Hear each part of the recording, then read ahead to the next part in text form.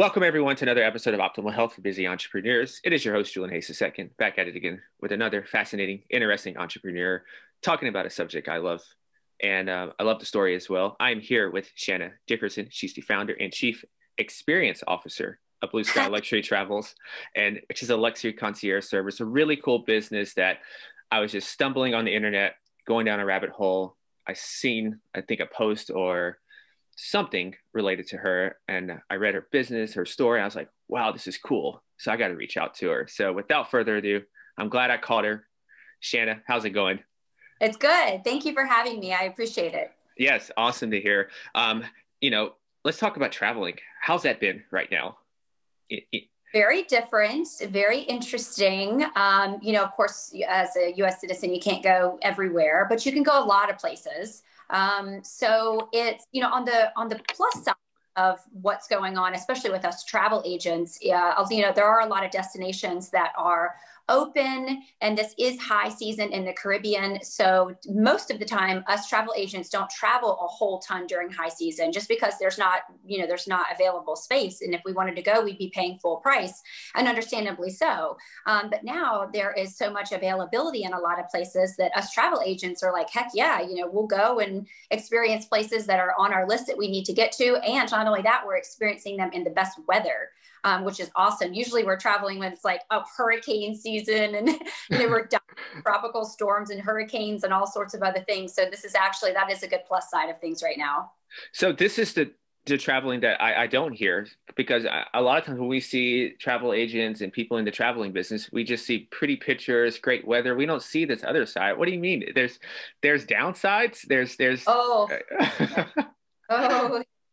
The travel agents such as myself that are out living and breathing all of this, traveling during all of this craziness, what we're doing is we're figuring it out for our clients. So there's a lot of stuff you're reading online that isn't necessarily what's right. Mm-hmm. So to go and experience it with these, airports, airplanes, governments, governments and, basically third world-esque type places. I mean, definitely learning a lot, getting a lot of tidbits to help clients to do it the best way. And God forbid you do test positive and you have to go quarantine and in the Caribbean somewhere. We've really got it figured out on how best to do it. And then not only that, maybe even save you some money. So it's been a huge learning experience. Yeah. And so we're going to pivot a little bit and backtrack before we go back to your business. I was just curious on the travel end, but you're an athlete. And so I always love to take some time to talk about athletics, especially sports I'm not familiar with, such as gymnastics. Mm-hmm. And when I was reading on you a little bit, top level for 10 years. So yeah. How has that translated to business? How has that helped you in business? I think with the sports that I have done, so I started gymnastics when I was 4 years old, and I got out of it when I was about 15. So I trained 6 hours a day, 5 days a week. I was recruited by Bella Caroli when I was like 7 or 8. My parents were like, no, you're not going to do that. And thankfully I didn't go, because if you've watched anything with that doctor that they used, there was a lot of really terrible things that happened to these little girls. So thankfully I didn't fall in that category, but I was training at the level, they were training me to go to the Olympics at such a young age. The coaches would tell me that I was such a great candidate for that because I had no fear. They would be like, oh, try a double back flip. I'm 7 years old on the floor. And I'd be like, okay. I just was wanting to always, and I was pushing myself. My parents were not the type of parents that ever pushed me. It was just, I absolutely loved it, and I was very good at it. So I became one of the top gymnasts in the country, competing at level 10. And I think that sport, in addition to, then I found tennis when I was 7 years old and did both of those at the same time. And both of those are more individual type sports. And I think that they, as an athlete training at that level, it teaches you really, especially with gymnastics, well, and with tennis, but perfection. And so I think if you can, take a quality and say, how is it useful between athletics and business? It just really teaches you to, no fear. As an entrepreneur, you basically really need to have not a whole lot of fear. You're going to get knocked down a lot, get back up again. There's a, that's right there, a gymnastics thing. I can't tell you how many times I got knocked down and I got back up. So I think it taught me a lot of things, athletics into being a business owner. Yeah, and I think of gymnastics. I also think of there's a lot of monotony, just working on a deliberate move over and over and over Yeah. and over again. Be better, more perfect, more perfect. You know, if you don't point your toes in the specific right way at the right time, it's you know, a fraction of a point deducted. And so you know, you're always training and trying to just reach perfectionism. And you know, on one hand, yes, that's, you know, not great. On the other hand, though, I think it's done a lot of really great things. My business is it's very organized. We try to take extremely great care of our clients. Customer service is like huge in my business. And so I think it carried over in a lot of really great ways, actually. And so let's dive into your origin story a little more. And so, how'd you get to where you are now? Were you always a lifelong entrepreneur, or I read a little bit about it. So, but let's hear it from you.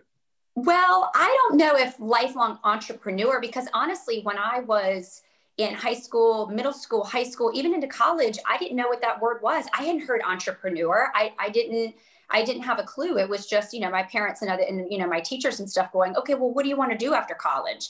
And so I ended up going into the music business. I graduated from University of North Carolina at Wilmington. So I went to NC State for the first 3 years, and then I went to UNCW the last year and a half, and graduated down there. And then moved straight out to Nashville, Tennessee, and got right into the music business.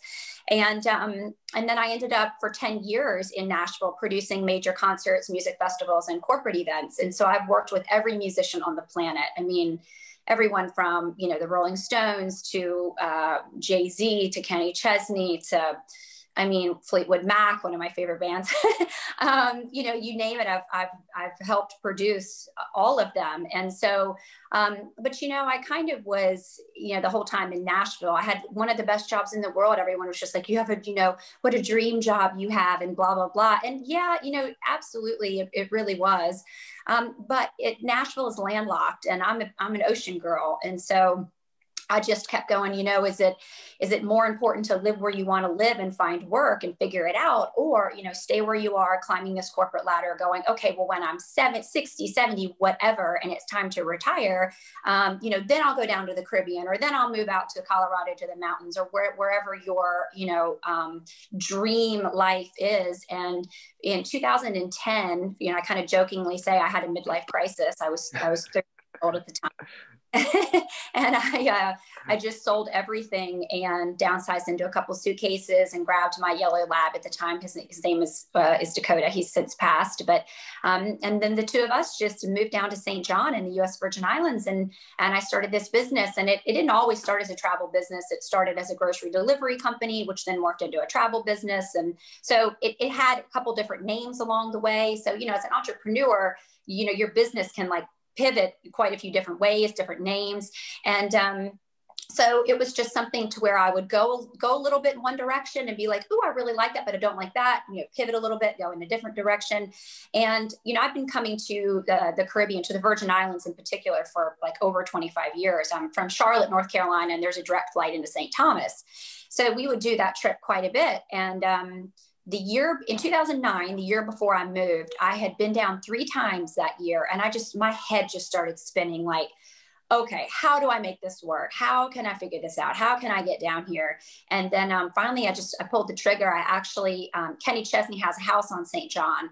And so I reached out to his management team, because, you know, I produced probably 6 or 8 shows with him over the years, and said, hey, do you think he could help me get set up down there? And, or does he have a contact that I could call and see about a place to live or a place to work or whatever? And he sent me, the first contact that he sent me was like golden. It started everything for me. So I'm so grateful for that. And then from there, I just got that job, moved down, lived in this $10 million estate right on the water, and not only took care of the guests that were renting the villa, but I was able to start my own business out of this, you know, little carriage house of 550 square feet where I lived for 5 years and was the property manager of this estate and also building my own business. So that's really in a nutshell just how it happened. And like I said, one thing would lead to another, and more growth and more growth. And then, now the US Virgin Islands has turned into the entire Caribbean and the Bahamas. And now it's a global business. It's Fiji and Hawaii and the Med. And I'm just growing. And it's basically the best of the best of travel and events is what Blue Sky is. Yeah. So it's so cool to hear how that just sprouted out, but it all started with a little seed of just thinking about your lifestyle first, Yes. and then going from there. So I'm curious, because you seemingly had it all. To most people, you had the dream job, and did you get resistance from people, or just did you get any like weird looks at first? Yeah. Almost everybody was like, "You're crazy. I can't believe you're leaving this, this dream job." And I'll show you something. Hold on one moment. You got to see this.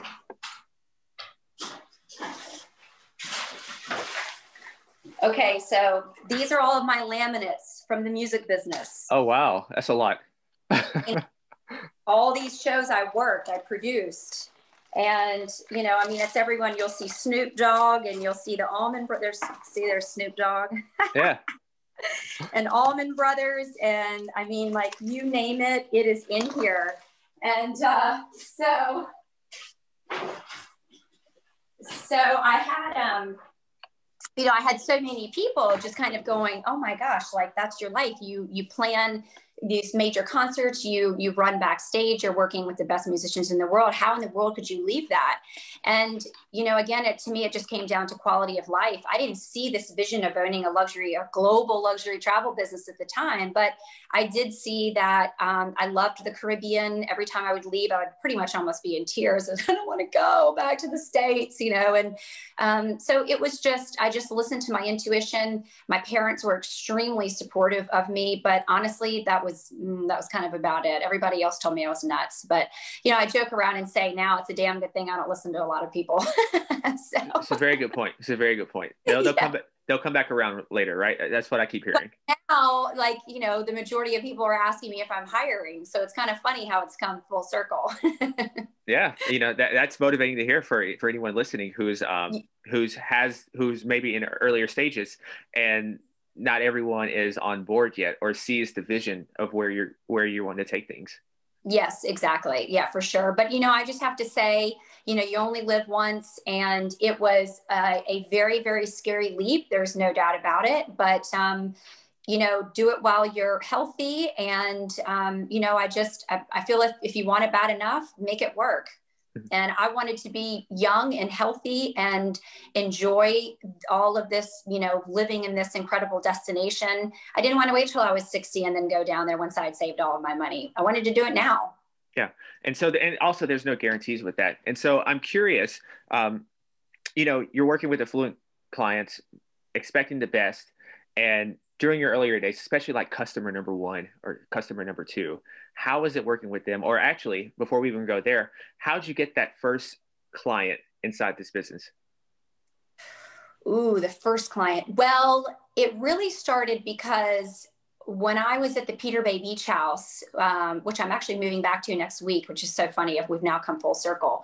But I was the live-in property manager of this $10 million estate that was right on the water. It's a 3-bedroom, and it rented for $25,000 for the week plus tax. And so it really was just, I was there and taking care of the clients. And so it really, those were, really my first clients. And that was in 2010. And I still have a lot of them to this day. That's one thing I'll have to say is we have a ton of repeats and referrals. I mean, a ton. That's how the business grows. And of course, that's my favorite because, you know what kind of clientele you're getting. And because we're putting them in some of the most beautiful places around the world, and our reputation is extremely important. So we want the right type of people going into these properties, and also that we want to work with. So it was, I would say that was really the start of it, and then just growing it from there. And when I started, I don't even know that I was doing any social media whatsoever. I didn't really pick up social media until 2014. So to be able to have grown it organically just on my own, and I am not a social media whiz, but I've just figured out with what works for my business. And it's upwards of about 80,000 followers and growing by like 200 new followers a day. So I really think that we figured out a nice formula that works. Yeah. Do you think for like your type of business or concierge businesses in general, that at the very beginning, word of mouth and face to face is how you're going to initially get that momentum, and then social media comes in?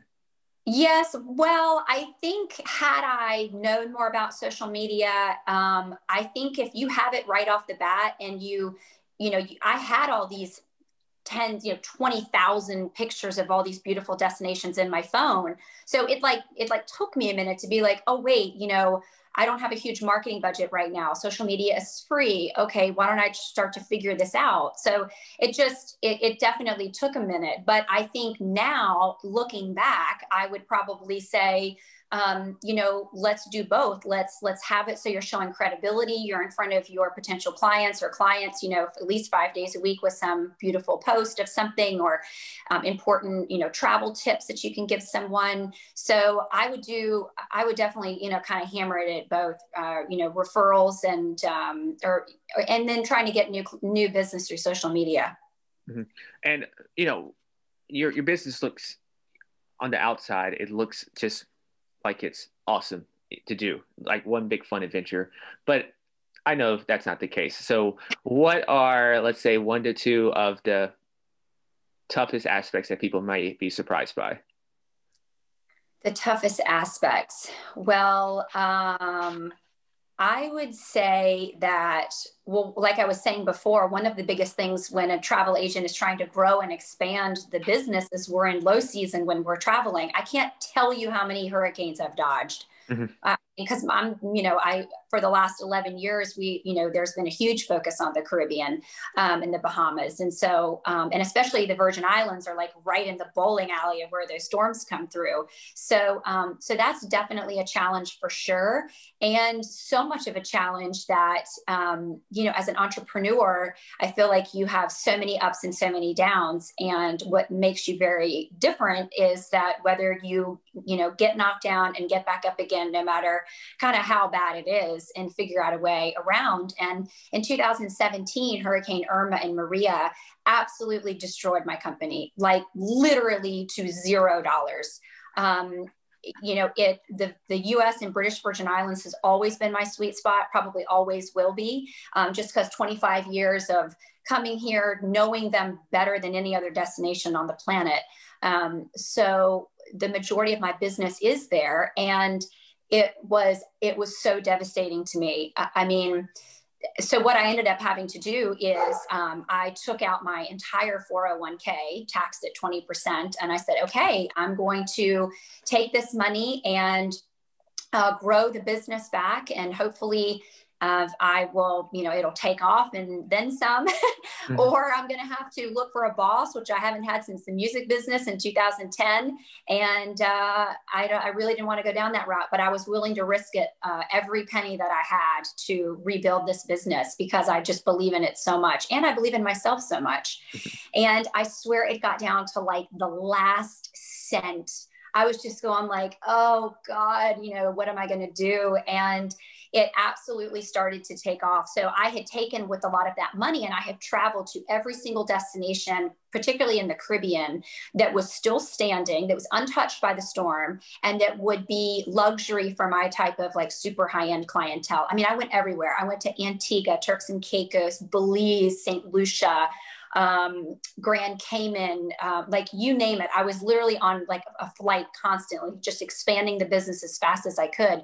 So it started to take off that way. Then my clients were seeing all this on social media and marketing or blogs and all sorts of things that I was doing. And they were like, oh, okay, so the Virgin Islands needs, probably a couple years to come back. Well, where do you suggest we go in the meantime? So I was like, oh, thank God, but then more importantly is the U.S. Virgin Islands, since it's a U.S. territory, was awarded like $6 billion to rebuild from the storms, the hurricanes. And so all of these like thousands and thousands of construction workers and supervisors and CEOs of these massive construction companies like AECOM. And, I mean, I worked with 11 of them actually, but I ended up housing over 1,000 of the construction workers and the owners of these companies for over a year. About 500 were on St. Thomas and about 500 were on St. Croix. And so I was able to make great money doing that, but then also it was a way that I could, help the territory come back. And I really loved that. And then I was able to use the money that I made from that business, because I started another business. It's called Blue Sky Global Logistics. And that money made in that business, I was able to pour into the travel business to build that. So it was something that was an absolute blessing in disguise. And now that I've been through that, as traumatic as it was, when it happens again, because I hate to say it, but it will, I feel extremely prepared, not only to be able to, help in ways, but know that it's going to be all right. Yeah. And I think a lot of people can relate to that right now. There's a lot of uncertainty around right now. Some people have probably been forced to pivot their businesses, forced to pivot their day-to-day life. So how did you mentally, I'm not going to say keep yourself sane, because I'm sure you probably had a lot of thoughts at that time, but how did you at least keep yourself enough mentally composed to execute? Well, I think it was just, when I get involved in something, I'm all in. And so I was in Charleston, South Carolina. I made a decision to immediately break my lease, put all of my stuff in storage, and moved right back down to the US Virgin Islands to manage this project. And it was just kind of like, I was just all in. I was there on the ground. I was creating partnerships with real estate companies down there to house all of these people. It was just a really, really amazing opportunity, for everyone. We gave, the FEMA workers and Coast Guard and construction workers wonderful places to stay. The hotels were destroyed for the most part. So that's where everyone was like, they were going, well, where do we stay? We don't have any hotels. And everybody was like, well, call Shanna at Blue Sky, because she has she knows of every villa bed in the Virgin Islands. So it was, we had everything from a bed level that was, on the less expensive rate for one of their construction workers, everything up to some of the most beautiful villas that we have for the CEOs of the company. So it was just kind of, it was a quick decision, and it was just all in. And boy, am I glad that I decided to do that. Yeah. And so for someone that's looking to build a business like yours, maybe not exactly in the travel industry, but dealing with affluent clientele, a lot high touch service, concierge, what are some of the initial tips that you would give them to get their feet off the ground? I would say, gosh, initial tips. I'm trying to think back to 11 years ago when I was starting out with that. I would say it's one of the biggest things is just when you're selling anything, you want to be known as the best, right? You Mm-hmm. you want to be the most knowledgeable in your craft. You want to make it so that your clients couldn't imagine trying to navigate the best properties in the Caribbean or the world without you, because you're very honest and you're very transparent and you're extremely knowledgeable. And so I think how you can get there even faster than what I did, and like I was saying before, put it out there on social media, start to show people that you are doing this, you are living and breathing this, you are doing this. How you can help them, how you can help them save money, how you can help them save time, and really just have the best memories in the world. So I think it would just be to really come out there and show that, especially in the beginning, that you're trying, you're building the business and you're trying to be the absolute best. So I wish I had done that sooner, but it is what it is. And I would also say, it'd be great to have a mentor. I didn't have a mentor. I didn't know who to talk to. Oh, are you there? I'm sorry. Oh yeah, no, you're good. And so I had a ton of questions along the way, but I didn't have anyone to talk to that I knew of that was doing exactly what I'm doing. And so I think that I would have saved myself a whole lot of headache if I actually had a mentor guide me along the way. So I think that's pretty important. Yes, definitely. Definitely so. I wish I asked for help a long time ago. Yeah, right. Hard though, because being an agent at the high end, dealing with the ultra luxury and the VVIP and all of that, there are not that many of us that are doing this. So it's just not easy to, and not only that, it's extreme, it is much, in a lot of things, it's competitive. So who's going to really be like, oh, here's my entire playbook, I'll totally help you. I mean, you got to find the right person that's willing to do that. Yeah, that was going to be one of my next questions. Because I was thinking there's not many businesses like yours that are going for that ultra affluent clientele. So Right. it's probably hard to find just a bunch of mentors. And I'm thinking a lot of those businesses are word of mouth. And Yeah. you really got to, I don't want, I guess, get in a circle or know the right people to really get that business going off the ground.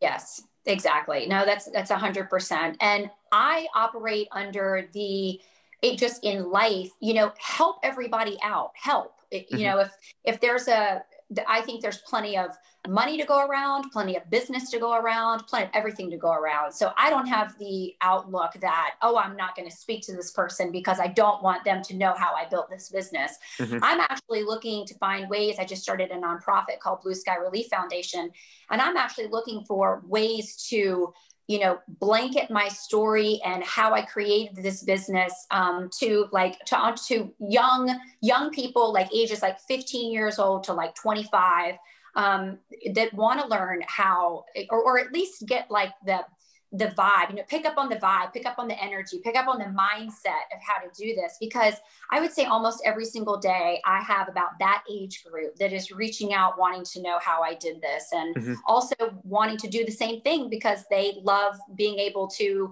travel for free and, work from anywhere, which is great. As long as I have cell service, I can run my company from anywhere in the world. And so I'm happy to share that, but I can't get on the phone with how busy I am. I can't get on the phone for an hour every single day. I can't appease everybody. So I'm trying to think of some ways to be able to help younger kids who want to be entrepreneurs and like blanket that message. So that will be coming in the future. I'm just working some things out. Yeah. And I think that's a great start to doing that, because there's not a lot of people in this type of industry. Typical, we see a lot of the world's becoming more and more online, but we see just talking about online businesses, not necessarily something like this. Because to me, when I look at your business, I see it as it's a blend of the old and the new. It's Mm-hmm. the old as just one-to-one, requires a lot of face-to-face, a lot of high-touch customer service. But then the new is that you're leveraging the digital aspects as well now. Oh, yes. Oh, the digital aspect has been so big. And I would say one of the biggest things, so when COVID happened, there are a lot of companies, especially in the travel world, that were cutting marketing. And, we're not making any money. What's the first thing you cut? Well, a lot of it is marketing. Mm-hmm. And what I did is I went the opposite. I doubled the marketing budget. I went crazy with marketing. And then I also went out on a limb and I started doing Facebook Lives. I had never done a live before. I had done plenty of videos and Insta stories and things like that, but I'd never done a live before. And it's a whole different ball game of anxiety. And yeah. Now I don't think anything of it. I hit the play button or the live button and it's like game on and it's no big deal. But I worked with a TV coach because I filmed a TV pilot recently in May, and that's another thing we could touch on. But anyway, so I worked with her because the whole idea is when the green light shows up and you are, in action, she said, we want you to be your natural self. There are so many people that the play button goes on and they completely like freeze up and they give the camera a personality that's not really them. And so the homework assignment that she gave me, her name is Michelle Sorrow, and this is one of her businesses, but the homework assignment was, I want you to do 30 Facebook Lives in a row. And I was like, oh my God, okay, that means like, that's a commitment. That's makeup every day, which I don't like to wear makeup. And that's, hair being done every day, for the most part, you gotta. And so it was a commitment. I finally just told her like, look, I'll do 5 days a week, but I need to cut Saturdays and Sundays out. I need a break. She's like, okay, that's fair enough. And then by like the first one, I was extremely nervous. By 7 lives in, I was starting to feel much better. 2 weeks in, totally good. and then 30 days, it was just like, oh, no problem. And one of the things that was really great about that was so many people were seeing my beautiful photos and stuff like that. Some of me, a lot of them of the property itself, but they didn't really get to know me. Like, who am I? And what am I about? And because you're working with me as the owner of the company for a lot of this stuff. And so when I came in front of the camera and shared, I was like, God, what am I going to talk about for 30 lives? And I started thinking, and Michelle was like, well, it doesn't all have to be business. Let them get to know you as a person. So I pulled some of my favorite wines out of my wine fridge. I talked about my favorite wines. I love to read. So I talked about my favorite books. I talked about stories of my days in the music business and how crazy they were, and, told some of them. It was, I do a lot of animal rescue. A huge part of my charity will be animal rescue. And so I was telling some stories of some animals I rescued off the streets in Puerto Rico and some other places. And they were crazy stories. Like, I had to get private jets, and I didn't pay for them. Friends, were leaving. So I was like securing like the craziest things last minute to save these animals. And so they really got to know me. And I'm telling you, oh my gosh, business went like through the roof. I mean, it was crazy. Within the first 7 days of these lives, it brought in an additional 650,000 in new business. I mean, it was crazy good. So the online presence of particularly the lives were huge for my company. Interesting. Yeah, I've been adverse to doing lives myself, and social media, but like, because I just started, the podcast thing. I was nervous to do the podcast. I'm much more comfortable just writing. That's what I normally used to do. But now I'm doing this, and now I'll put it on YouTube and stuff. But that's interesting. It's getting out of your comfort zone. Yes, it is. It is. But let me tell you, it is worth it. It is so worth it. And if someone wants to speak with the coach that I worked with, more than happy to share who that is. But I would highly recommend getting involved in that. And what you can do is, when you do the Facebook Live, before you hit the share button, you hit the save button, and it goes directly to your camera roll. And then from there, you can upload the exact same video to Instagram, to the IGTV, and also to LinkedIn. And so I was able to do one video, but share it to all these other platforms, making it very easy. And so that was a great formula. And one, because otherwise, if you ask me to spend more time than I already am on social media, I'm going to be like, oh gosh, that's just too much. But this little trick is a really great way to kind of blanket it, but not spend that much more time on it. Well, that's interesting. Never knew you could do that. It's very interesting. Yeah. Definitely.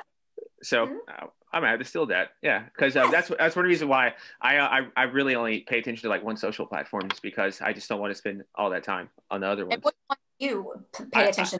I like LinkedIn. Yes, I know LinkedIn is so big. When people tell me that they own a business and I'm like, oh my God, you have to be. I like LinkedIn. It's just, it seems like there's less extra noise over there. Yes. Great. Yeah. Although LinkedIn is quite changing. There is definitely starting to be some noise on LinkedIn, very much less. Yeah. But it's absolutely changing. When you're seeing people post videos of cute little puppies and animal rescue, which look, I'm all about, but that was not on LinkedIn, even a year ago. Yeah. So, I even seen workout videos over there. I was like, oh man, really? Oh, I know. Yeah. I know.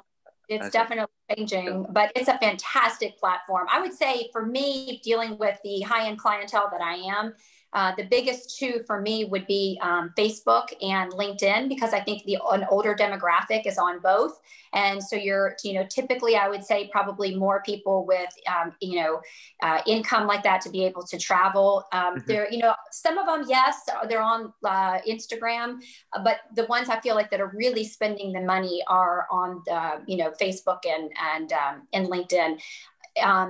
Instagram, I have the most followers in one platform. I think it's like 33,000. So I think it's more, that's kind of skews younger in my opinion. So it's more people that want to like live vicariously through your travels and, and stuff like that, which is great. But I think the business of what goes from there directly to the website to lead to, for leads are Facebook and LinkedIn.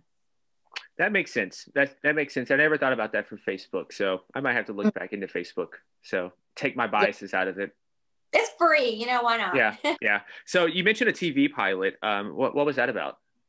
Yeah, so just because there's been so much interest in my life from growing this business and all of the incredible travels that I get to do all of the time. There, for the last probably 2 years, there have been I think there were maybe 6 producers, TV producers, that came my way and said, "Oh my gosh, your Instagram is like the best account we've ever seen. Is there any way you'd be interested in doing a TV show about your life and your company?" And I said, yeah, I'd be interested, but I'm not a drama person. I don't like drama. Don't like, so it needs to be uplifting and inspiring and real and all of this stuff. So a lot of them I just vetoed when they started going that drama route. Like, well, who are your most difficult clients and what are their requests that are, and I'm just like, no, no, no, no, no, no. Yeah. We're not talking about my clients. We're not talking about negatively about my clients. We're not, that information is completely off limits. So when there was a production company called Atomic Focus, and they are based here in Mount Pleasant, South Carolina, where I am. And when we met and started talking about it, I said, look, my life is travel, it's luxury accommodations, it is services and activities that are incredible, the must sees and do's and places to eat in these destinations. And then I'm huge in charity work, and a big chunk of it being animals, helping shelter animals.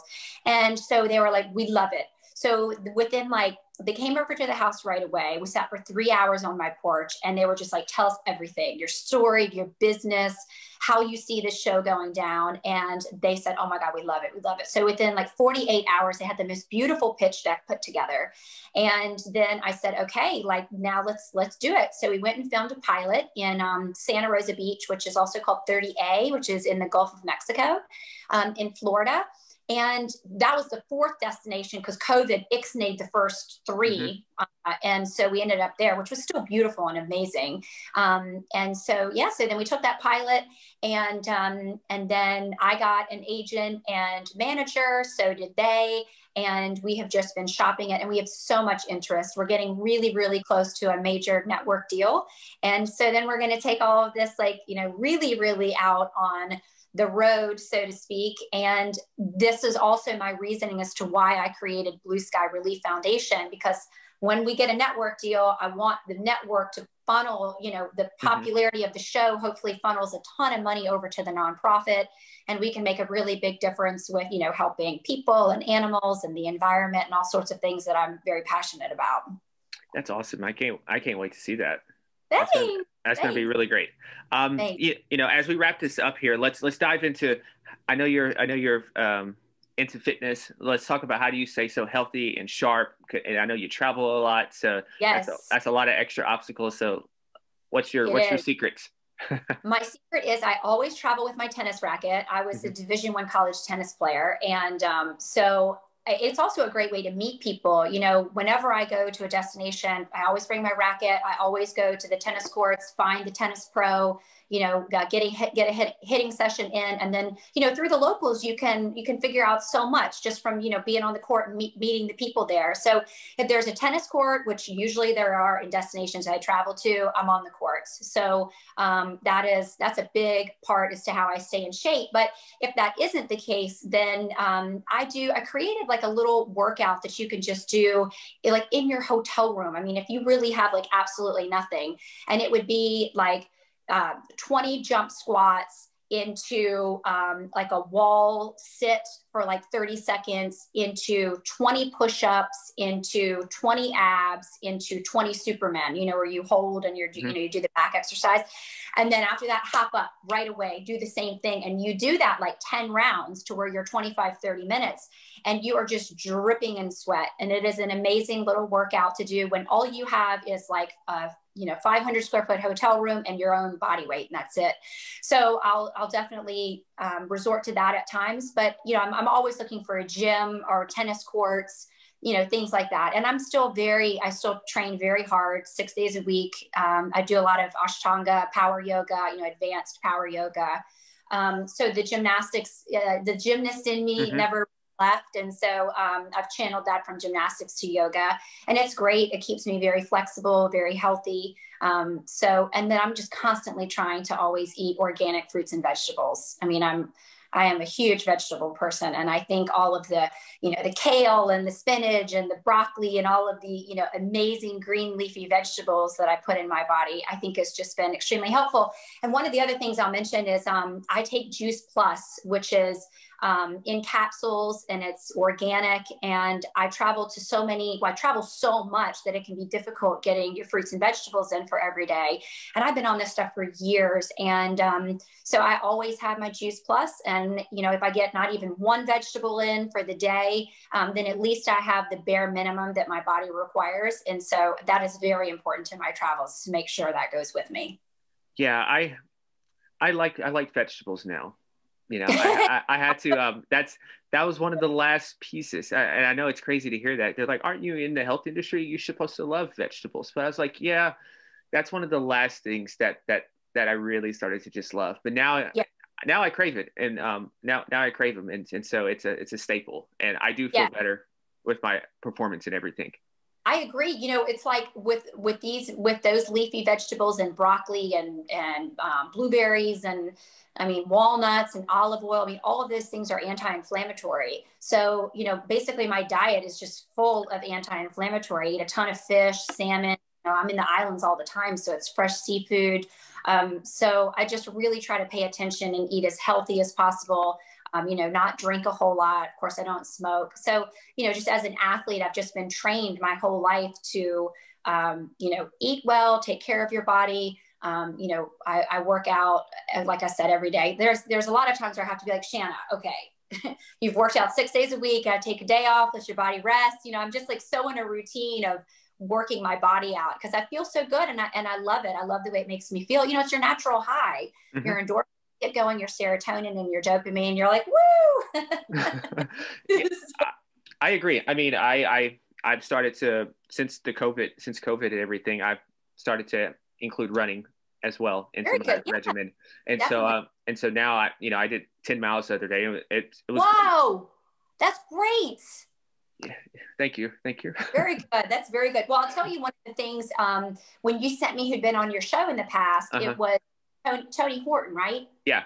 Yeah. And oh my God, that's like totally caught my attention because in moving down to St. John in 2010, there's a gym there now, but at the time, I don't know that there was even one or it was, worth it to go. And so I got, I got P90X and T25, and that mm-hmm. is what I did for like over a year. And I couldn't do one pull-up unassisted. I couldn't even do one when I started it. And by the end of it, I could do 15 pull-ups in a row unassisted, thanks to Tony Horton. So those programs or whatever that make it so easy to do it out of your house, I strongly recommend that. And then now the workouts that I do, like I was just telling you, that 25-minute one, it's a combination of T25 stuff and P90X stuff. So very thankful for that brand, the Beachbody, and what they have allowed me to stay in shape while I'm traveling and like have no weights or anything like that. Yeah. And he's a ball of energy. Yes, he is. I took extra caffeine that day when I knew I was going to talk to him because I knew he would have a bunch of energy. I was like, because I'm more of a laid back person, and he comes on there and he's just like riled up. I was like, yes, let me go get another espresso here. Yeah, I know, right? I need to be on your level. Yeah. So, but yeah, let's do a few questions to end this out. What does success mean to you? What does success mean to me? To me, success is owning your own time. Mm-hmm. So if you were to tell me that I could make $10 million a year at an office job with 2 weeks of vacation, or I can make $100,000 a year working, my own schedule and traveling the world and working from my phone, I would so easily take the $100,000 and own my own time. Mm-hmm. That's what success means to me. And you mentioned books earlier. What are 2 to 3 books that you just love? My top book, all-time favorite, I was in tears at the end, and I'm not going to say why. I certainly don't want to spoil it, but it is called Shoe Dog, and it's by Phil Knight. who is the creator of Nike. And it was such a great story that it's actually being turned into a movie that's going to be made by Netflix, is my understanding. And I think they're working on it now. So I cannot wait to see it. So that's up there. That's my number one. And then my number two is Andre Agassi's autobiography. Okay. It was incredible. So, clearly as an athlete, I geared towards, but I love the story, the Steve Jobs of Apple. I loved that book. So I always gear towards entrepreneurs or athletes because I want to read their story. So I just finished a book on Elon Musk. I am finishing right now the one on about Jeff Bezos and the everything store. So reading about Amazon and how it was created. So I'm constantly trying to learn from these, insane entrepreneurs. And I got to ask you a music question. What's your musical starting five? So this can be groups, it can be artists. Who are your five favorites? My five favorites. Number one would be Fleetwood Mac. You're the second person today to set that. No way, really? Yeah. Oh yeah, I love Fleetwood Mac. I would say another would be, well, back in my deep down, I'm a hippie. So, I went to over 130 Widespread Panic shows, which were very much like the Grateful Dead, if you know anything about Widespread Panic. So, I do love that type of music. What else? Gosh, I love Coldplay. I'm terrible about what's new right now. Me too. I'm not. Me too. Honestly, when I love Pandora, and I love Pandora the most, and I just put on chill radio, chill radio, and I just listen to music literally from morning to night. And while I'm working, listening to that type of music, it allows me to work and get in a groove. And Pandora actually sent me, you get like a notification, and it said something like, wow, you've listened to 73,000 songs in 1 year. Like, way to go. Yeah. You're top. Spotify does that as they do that. They do something like that as well. Cause I was in the top 1% listeners of Marvin Gaye. I was like, interesting. This is interesting. Yes. So I'm much more that now. And, and honestly, God, we haven't been to concerts, it feels like, in forever. So to know what in the world is going on in that scene right now and be up to date, I'm just not at the moment. Yeah. And so the last question here is, someone comes up and taps you on the shoulder and they say, what are 3 things that I can do today to start becoming a superhuman entrepreneur? What would you tell them? What can I do today to be a superhuman entrepreneur? Yeah, to start the process, start the journey of it. To start the journey. Well, definitely get into the mindset that you are going to fail quite a few times, and with the notion that no matter what, you get back up and you figure out a different direction and you keep going. So I would say, go into it with the right mindset, because, I have failed so many times, but I just kept getting back up. So that's big. I also think, like we talked about before, find a mentor who can help guide you. That is so important. So I think that's like right off the bat, that's really big. And when you're going into something, into a business that you want to create or whatever, do as much research as absolutely humanly possible. Talk to as many people as you can, just learn as much as you can. You're going to learn a lot as you go with all the mistakes you're going to make. But I would just say, I think those 3 things are, and be willing to do things like Facebook Lives. Be willing to be out there and to connect with your clients and your future clients, because now more than ever, so many companies now are being like, oh, we can get rid of overhead. Oh, everyone can work from their home. Meetings are virtual. And so, so many of us that you can capture my attention, very easily through social media, because so many people are at home on their phones. So be willing to, go out of your comfort zone to grow your business. I think that's important. That's a great way to book this conversation, Shanna. thank you so much for joining me. Where can listeners keep up with you? Yeah, so I would say one of the most exciting pages is definitely my Instagram. So it's at Dickerson _ Shanna, SHANNA. So you can find me there, which is fun. And then the website for my company is Blue Sky Luxury Travels with an S.com. So all of our properties are listed there. We have over 100 villas and private islands around the world. We have thousands of yacht charters, everything from mega yachts to sailing catamarans. And then I just actually yesterday closed a deal to be able to offer my clients private jets. So that is a really, really exciting partnership. And so that's going to be on the site very soon. So yeah, the site is fun. I think it's just fun even to just browse through, look at the luxury villas, see where they are, read about them. So there's really great brochures on the website. So it's a fun site to go to. And then I also have a YouTube channel, which is called Blue Sky Luxury Travels. So you could go there, and we typically put out a video a week, and it'll be everything from places Americans can go right now to travel, to new CDC travel recommendations that just came out. That video is posting today. Top places for a destination wedding, top places for honeymoons, top places for large groups that are traveling. So it's all sorts of great, helpful information on the YouTube channel as well. And I will have all this in the show notes, and I can comment. The Instagram page and the website and the YouTube will all give you travel ideas and have you just yearning to get out there and explore the world. So thank you again. And listeners, stay awesome, be limitless, and go be superhuman. Peace.